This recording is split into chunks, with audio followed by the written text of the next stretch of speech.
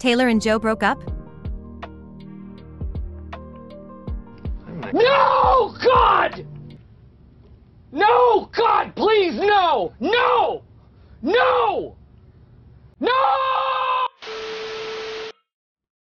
According to ET, Taylor and Joe reportedly broke up a few weeks before the news broke, in an amicable and non-dramatic way. And this is the reason why we haven't seen Joe in concerts. Although ET is not a reliable source and they have no more proof that Taylor and Joe broke up, People magazine also confirmed it.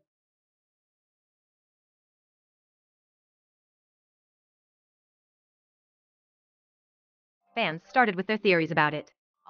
The first theory is that since the Eras tour started, Joe hasn't been there. Let's remember that when Taylor started the Reputation Stadium tour, Joe and his family were there the first day. However, it was said that Joe had a busy schedule, he was shooting a movie and he would go to as many shows as possible. In fact, some fans saw him at the Las Vegas concert.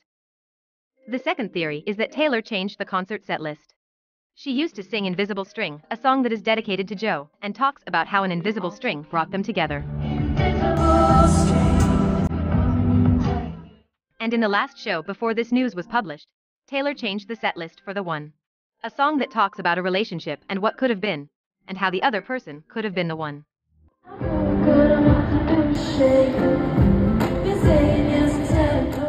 This is the first rumored breakup of this couple that has so much reach and confirmations.